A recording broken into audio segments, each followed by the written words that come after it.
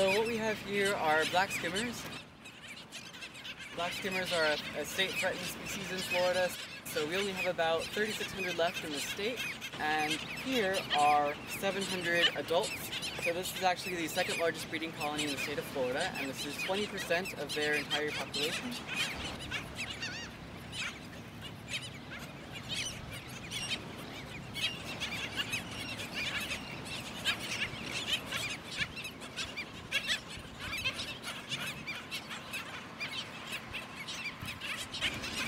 I'm keeping an eye out for birds, and especially looking at the feathered chicks and the downy chicks to see if any of them are out on a dangerous part of the beach. Sometimes they are, and then we have to stay aware of them.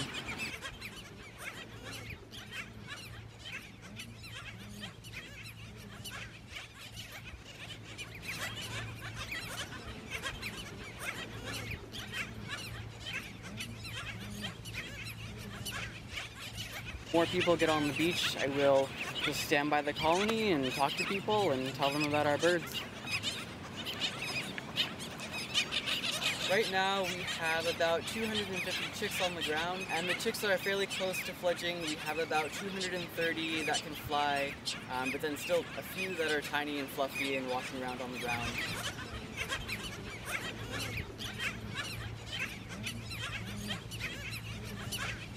So this year, when they started laying eggs, we sort of started having a problem with crows.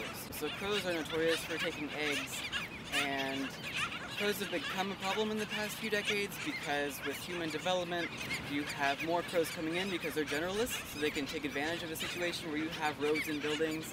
So there have been more crows, and they were starting to take eggs at the beginning of the season. But then after that, once the eggs started hatching, then we had all these tiny, downy chicks on the ground, and the gulls started coming in. And gulls, just like crows, are a human-subsidized species, so there are more of them here because we're here. And we probably saw them take about a dozen chicks, although most of the time we were not actually on the beach, so I assume it was several times that many. So that was probably the biggest problem for them in terms of survival this year.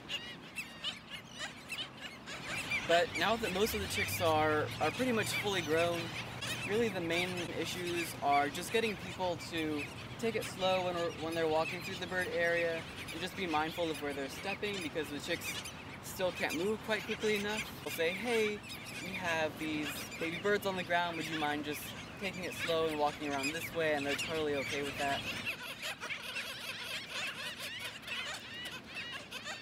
But all we can do is educate them and let them know that their behavior does affect the birds.